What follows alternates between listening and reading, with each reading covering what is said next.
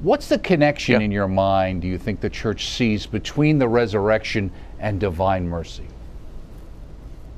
Well, you know, Jesus' resurrection clearly points to the fact that he can give us eternal life, right? As St. Paul keeps talking about again and again in 1 Corinthians 15. Whereas when we talk about divine mercy, we're really talking about the passion of Jesus, and we're talking about his desire to give us eternal life. So he will give us eternal life.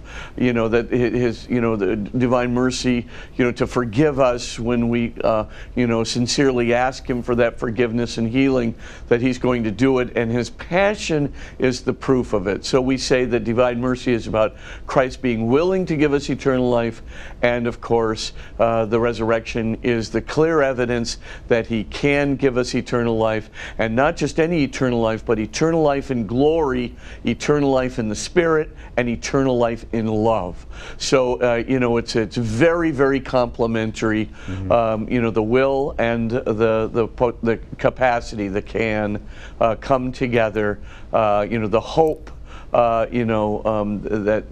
we have in the divine mercy, and of course, Christ's ability to deliver on the promise as he appears to his disciples in glory.